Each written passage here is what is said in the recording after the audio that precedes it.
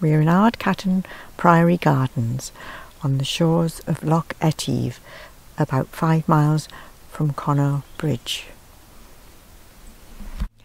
The gardens as we see them today began to emerge from about the 1900s in the hands of the present owners' grandparents and then parents.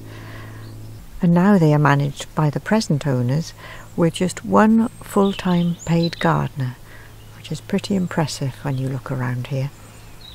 It is interesting in this large area to see the different shrubs and trees allowed the space to develop as much as they want to, but yet they are maintained so it's not all a big tangly mess. It really looks most impressive.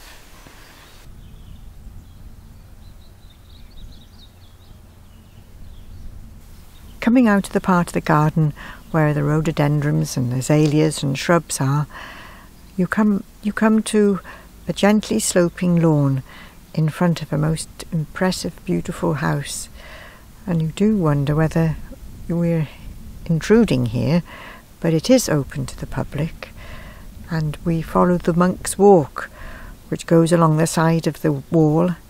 And beyond the wall is the road, and beyond the road is the loch. And very peaceful with the bird songs and just a gentle breeze in the air.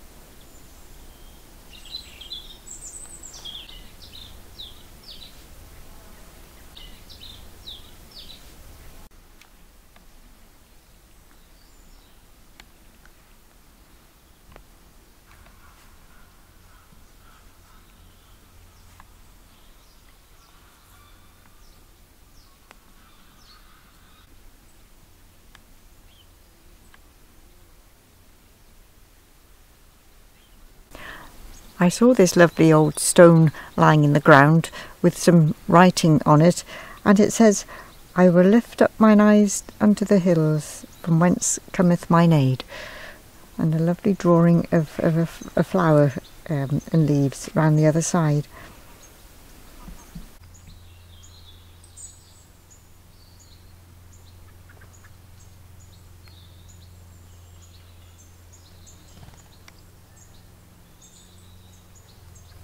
These are the ruins of Ardchattan Priory.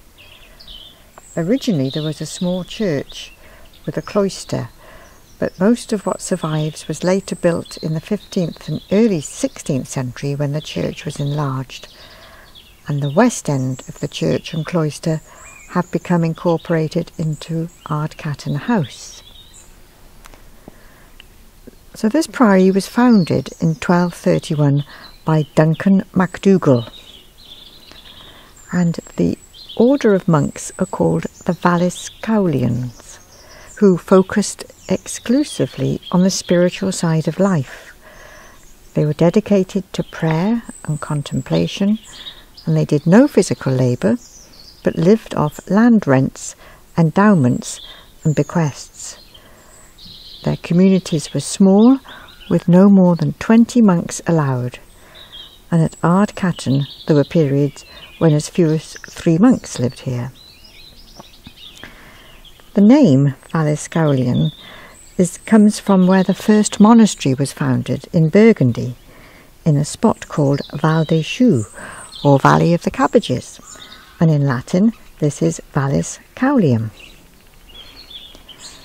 So this priory was monopolised by the MacDougall family, and by the end of the 1400s the position of prior had been held by 3 MacDougalls. But in 1602 the priory became the property of the commendator Archibald Campbell, and under the Campbells the buildings are gradually turned into a private house.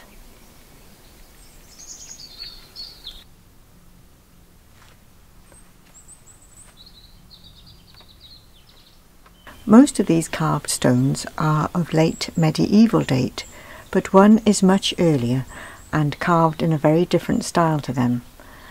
It was probably carved during the 10th century and was originally intended to stand upright, possibly within a burial ground, so that the cross on the back was also visible. The supporting foot was later cut off and the whole slab cut down so it could be reused as a grave cover. It may have been brought here from elsewhere, for there are no obvious traces of any early ecclesiastical site here at Ardchattan, and it is of such high quality that it must have marked an important religious site. This is a well-preserved table tomb dating from 1715, commemorating Alexander Campbell, the 6th Laird of Loch Etive, and his wife. This was once the monk's pond, used to house the fish that were caught in Loch Etive and then intended for the priory table. But it was drained when the garden took its current form back in the early 20th century to stop all the midges.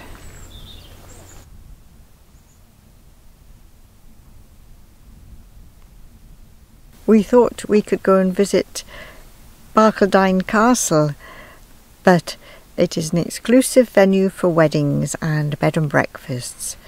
So we're looking at it from a distance, and in the other direction is a fantastic panorama of mountains stretching as far as the eye can see.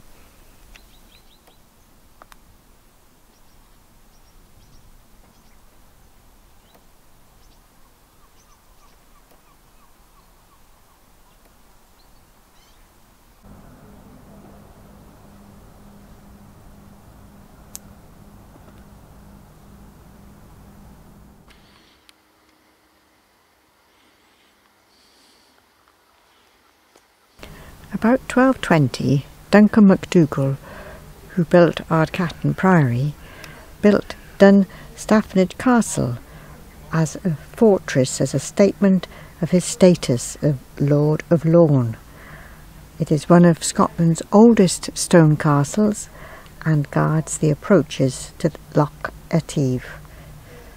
The castle was built largely from local sandstone, and its shape was dictated by the outcrop of rock on which it stands. This dark conglomerate is composed of pebbles and gravel, cemented together 400 million years ago. The MacDougalls built this chapel for their own use in the 1200s, and the quality of craftsmanship reflects their wealth and ambition.